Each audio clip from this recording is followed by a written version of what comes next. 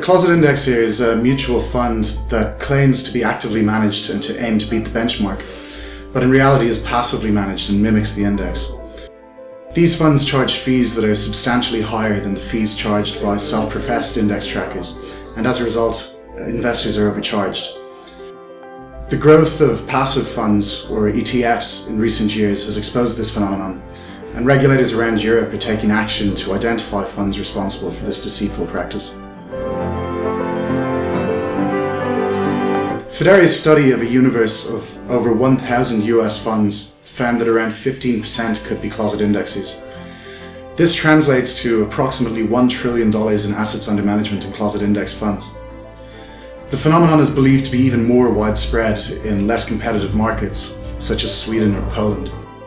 In such countries, closet indexes could represent more than 50% of mutual funds.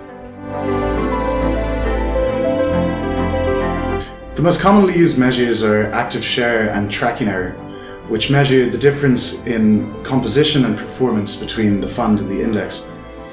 Fideres has developed a framework that estimates the probability of such funds ever beating the benchmark after fees. For the average closet indexer, this probability is estimated to be less than 10%.